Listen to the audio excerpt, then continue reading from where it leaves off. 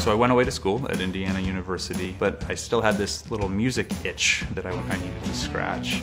I met these guys that had just started a cover band a couple months prior, were playing a couple of the local bars in Bloomington, Indiana. Before I knew it, one thing kind of led to another, and I started to make a decent amount of money traveling around on the weekends playing with this band.